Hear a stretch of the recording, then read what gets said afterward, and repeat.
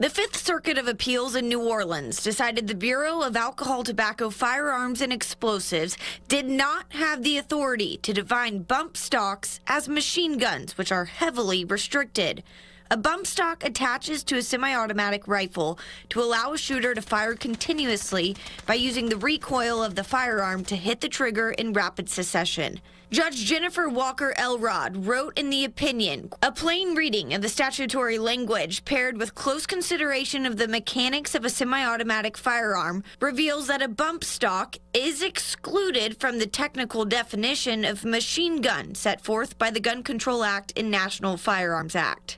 Bump stocks were used in the 2017 Las Vegas shooting that killed 58 people and injured hundreds, and it spurred political pressure to ban the devices nationwide. And at the end of 2018, the Justice Department gave bump stock owners 90 days to destroy or turn in the devices. What happened in Las Vegas was terrible, but to do a knee-jerk reaction and just to go in everyone's home in the United States and grab a particular product just because a person might have used that product is not the American way. Central Texas Gun Works owner Michael Cargill surrendered his bump stocks but wanted to fight against it. So he filed a lawsuit against the Department of Justice and ATF. He says the case is not about gun control, but who has the constitutional right to change the law, stating the Justice Department doesn't have the right to issue the ban.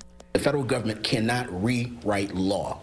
You know, we're talking about triggers, we're talking about AR pistols, we're talking about everything that the ATF wants to ban. We're saying you need to stop because you just can't change your mind one day and create a law. You can't do that. You can't ban something. Congress has to write a law, and that's how it becomes